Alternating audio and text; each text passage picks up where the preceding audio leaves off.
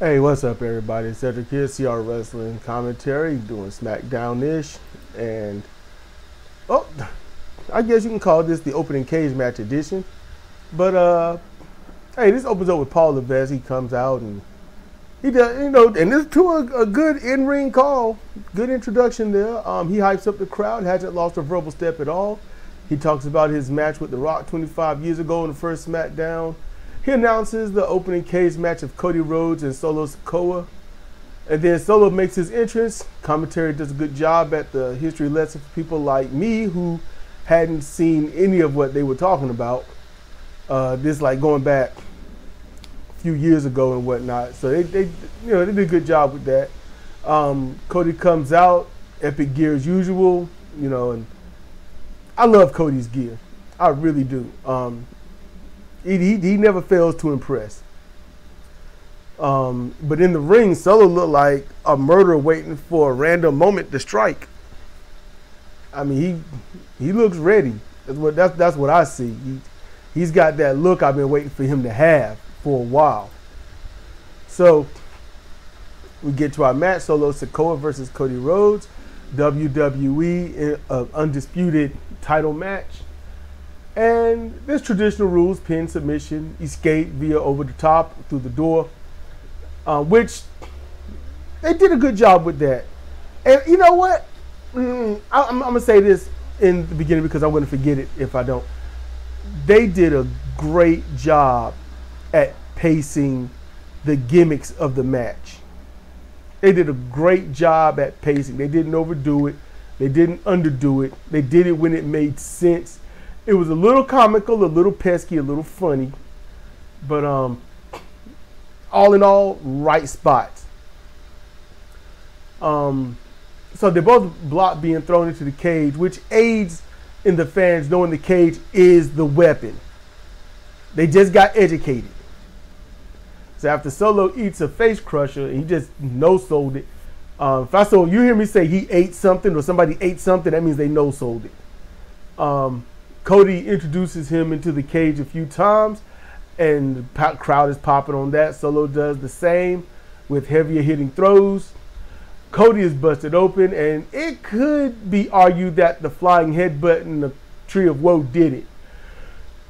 Could be. Good spot where Solo catches Cody from the disaster kick, power bombs into the cage, and then again, dumping him. Cody slid down like a wet corpse. It was good. Cody hit a lunging H-crusher from the middle of the cage, but I think he had too much momentum as he half flew past Solo on the capture part of it. It almost looked like they just spun out. They battled up top with Solo losing out and pulling Cody back in with an awkward suplex that ended as a half brain buster. And commentary tried to sell it as a brain buster, but no, the fall was awkward. It was a little scary. After they recover enough, Solo covers for a 2 count, which was smart. Brilliant, to be honest. Solo does really good. It's a really good 180 degree or 180 Sambo slam, but it was only for a 2 count. He does that so damn well. I like that. Cody, maybe that should be one of his finishes, that Sambo slam. He needs to get more of a repertoire and whatnot because I love the way he does it. Cody blocks the Samoan spike, goes into a flurry of his signature moves only for a 2 count. Solo goes up top and instructs the ref to tell Cody to turn over. Cody was just laying there and he had to tell the ref. The ref he goes in and tells Cody. To me, it was blatant. But he hit the splash. It was for a 2 count. Solo hit a corner hip attack. Cody pushes open the door. That's one of those areas. Because Solo did that running hip attack, hit Cody. And he's boasting with his back to him. Cody just nudges the door open and slowly, and the crowd pops. I wish the crowd just would have been like, okay, we got your back, man. We're not going to say anything. They popped. And then that's what Solo turns around. They popped. He uses the crowd to turn around. He catches them and stuff. But I thought that was really smart. Cody hits his finish for a 2 count. It's for a belt. It's a cage match. Kicking out is warranted. Cody recovers first, climbs the furthest corner on the cage. He could drop down, but he does a super diving crossbody for a 2 count. And commentary did well, saying that was probably a wasted opportunity and whatnot. And you can know, like, drop down, what are you doing? The commentary is into it like a fan should be, which is probably where the fans at home are watching probably were. And so that's good. Cody tries to escape through the door, and Solo slams the door on him. That was the second and I think last time. Solo misses the spike. Cody hits the finish, retains the belt. It was that simple. It was, you're not going to get a 5-star match in the cage opening show of SmackDown. That's not going to happen. In truth, this is about a 3-star match. This literally went as expected, as it should. If you're going on a 4-star rating, then this would be a 2. This went as it should. And so it was right on. It was brilliant. Did just right. Not too much. Certainly not too little. Everyone did what they had to do. But after the match, Cody boasts and says, "That's it. We're done." And I was like, okay, in my mind, I was like, this is signaling something else. So the bloodline surrounds the cage, climbs, and with Cody distracted, Solo hit the Samoan spike. Then they all beat down Cody with Tama calling the shots. Jacob hits the BME and then climbs to the top of the cage. Music hits, Rain walks to the ring. He enters the ring and then pulls a Sunny from the Bronx Tale. He shuts the door. He shuts the cage door. And if anyone's seen the Bronx Tale, it is an epic scene. It's a boss move. A Bronx Tale. Watch that. Lots of good stuff in that. Lessons learned. Great moments. It's just good. It's just good all around. I could watch it right now. But Roman, he dispatches with the bloodline with ease, but Solo hits him from behind. Jacob called... Roman calls Jacob in after he gets his stuff back. And it's a Titan level showdown. Jacob is okay. But then Jacob hypes up. Solo pulls his enforcer from the ring. Smart for business. Because you do not need those two locking up, but you need to tease the fans that it's a thing. We might get to it. So they're doing this right. Gorillas of Destiny beat down Roman, and Cody saves him with the two rivals ruining the day of God. Roman and Cody face off while the Ula Falale is adorned on Solo. Okay. So, what's Nick Aldis? He lets everybody know that Roman wants Jacob in a match and pulls a Vito Corleone saying, hey, this is an offer he can't refuse. You know, and it was what it was, you know. And I was like, you know, I'm curious, you know. So you got Michin, and she's going against, what's that, Piper Niven. I just put PN. It's a short match, which was done smart. Michin wins with Gail Kim's move for the pin. She calls Meat defeat. Chelsea attacks Michin and hits her finish on the trash can. Now I had to note that Michin didn't try to match power or anything of the sort. It was a basic. It was basic judo where she used her opponent as leverage against herself. That's what she did against Piper. Michin used Piper's ascent to the corner to trap her and hit a backdrop before the finish. It was well. I thought that was good. Because I was like, well, this is about to be boring. But no, they did it right. Short, sweet, but it makes them look kind of like a powerful beast. You know, someone super strong. In any case, we get to A-Town Down Under versus Kevin Owens and a mystery partner. And this guy with back and body hair come out, and they, you know, Kevin's like, who are you? He's like, Ricky. He's like, he's Ricky, and he's my partner. And oh my goodness, Kevin Partners couldn't make it, but the fans, they got behind Ricky. That's what you call a rub. But it's false pretenses. Because after a stunner, he makes room for his tag partner, Randy Orton. So right now we know that the draft is meaningless when it comes to certain people. So they face, the faces start off hot, but before the break, they lose ground. A-Town beats down Kevin and then cuts the ring off. They try to superplex Kevin, but he fights off. They at least hit the double suplex. They keep Owens from Orton at all costs, and then Owens just rolls from the ring, runs around it, gets in, tags Randy, and then he's too weak to do anything after he just sprinted around the ring.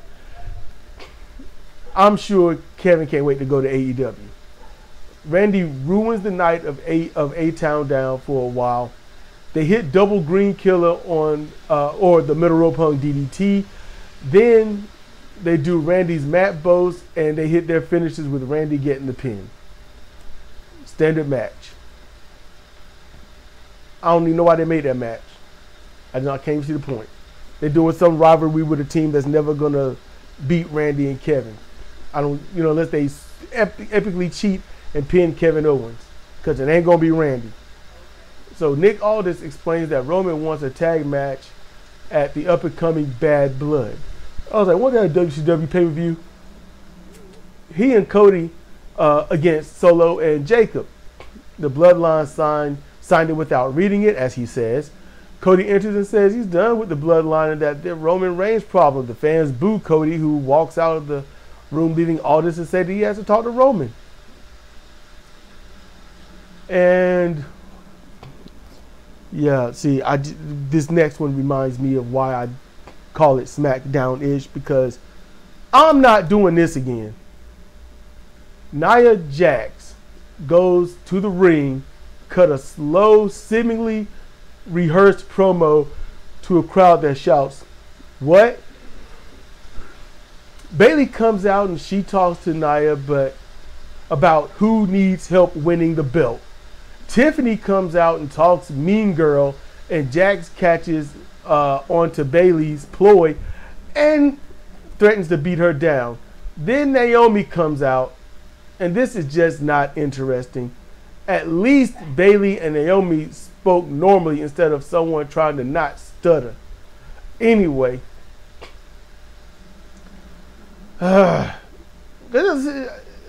look, how can I say this? Rest in peace, to James Earl Jones. But Nia Jax and others, when this sounds rehearsed, they try to talk like him because they have a lot to remember.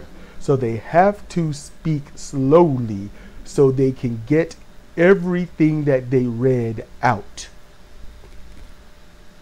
That's what they do. James Earl Jones had a stutter, and he learned to speak like that to more or less kill that stutter.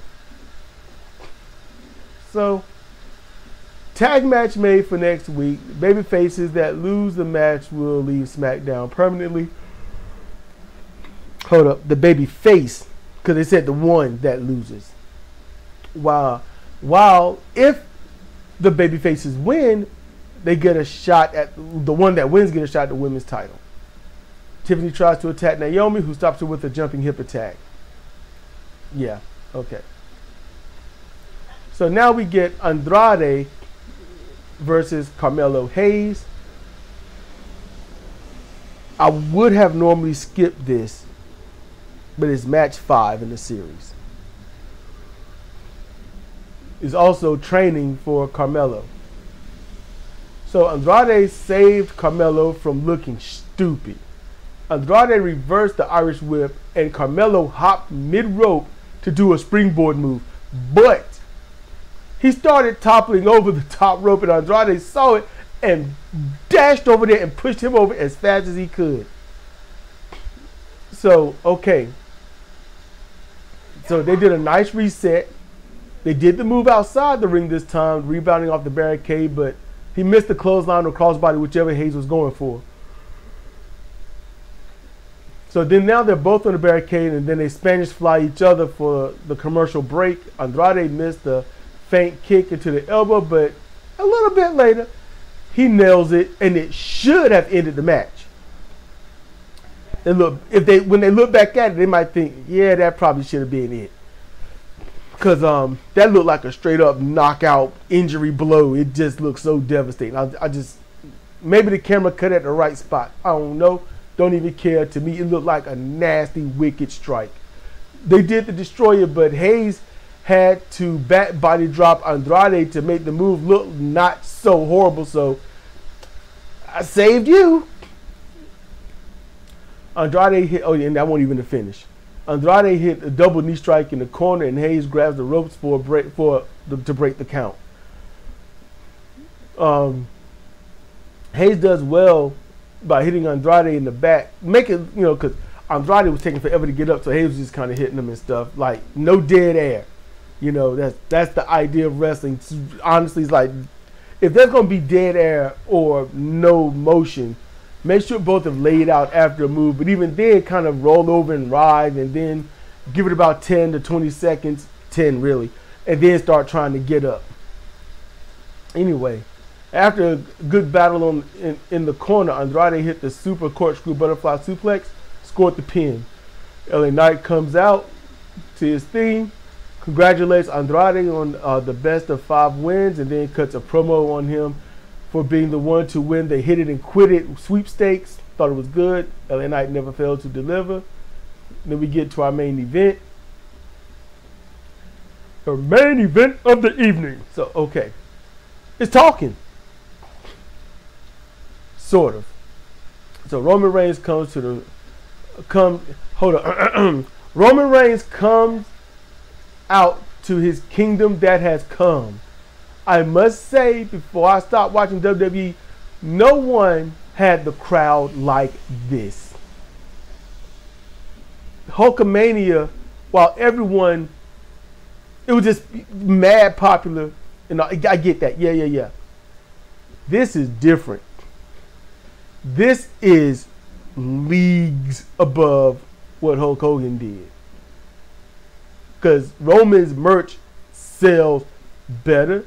There's more people to buy it. All kinds of stuff. And there are people that buy it 2 and 3 times. But Hogan would enter an arena, and the crowd, it'd be loud and okay. And you would see a spattering. Not a lot of Hulkamania. It's different, when it comes to the t-shirts and stuff. It's different when you walk in, and when you show up, you walk in, the fans bow their head with a finger to the damn air. That is next level right there. Over 90% of the building hails the original tribal chief. How Roman can keep it together under that is amazing in of itself. I don't know how I'd be. I don't know if I'd be in tears. I don't know if I would laugh. I don't know. Because I'm going to tell you how I might have broke Shaniqua's debut on SmackDown. When she came out, the crowd erupted, and she just, woo! And she just had to laugh like, oh my God, this is happening. She broke. She broke quick. Aldis begins his spiel, and Roman steps up with his hand out for the mic. Then he has to do it again, and then he gains it. And he cut a promos. Some things change, but I don't. I don't need all this. I don't need this contract. I don't need Cody Rhodes. Now, he doesn't say, I don't need the fans. A heel would say that quickly. Roman claims ownership over everything, from the ring to the WWE itself. Now, I remember seeing something back in the day, a few years ago, when I decided to check out a clip or something. He was trying to do that, and the fans, boo, acknowledge me, boo. And this was after how much they hated him as a babyface, and then he turned heel. So it's like, you're going to be booed, you might as well match it. Cody's theme plays, and he comes out, and this could take him on the path to being a heel. The fans are silent. Cody comes out and the fans are silent to see what path he takes. This lets me know that Roman can do no wrong at this juncture, and it's all in Cody's hands. This is not, go back and watch, go back and listen. This is not dueling chants. It's a mix of OTC and Cody. It's not OTC, Cody, OTC. No. They said at the same time. That is a split crowd. That's a split crowd. That was the perfect example, display, demonstration of a split crowd. Cody says it hasn't been Roman's WWE since WrestleMania, and then the mics hit the mat. The fans don't want them to fight. Just, it ain't no letting them fight. It ain't no cheers. No, the fans don't want this. That's speaking volumes. Solo and Jacob make their entrance. G.O.D. attack from behind, get beat down, and then get beat down for their efforts. Tama took down Roman and got up way too soon, having to stall until Roman can get up, Sambo slam him. And Tama made that look real good. Then Roman signs the contract to a cheer. Solo tries to get in Roman's head, from the aisle, and he's like, he don't like you, he don't respect you, and all this he kept saying, and then Cody holds out his hand like Roman did earlier. Roman gives him the contract. Cody signs it, and this is not to Roman's delight because Roman don't want to have anything to do with it.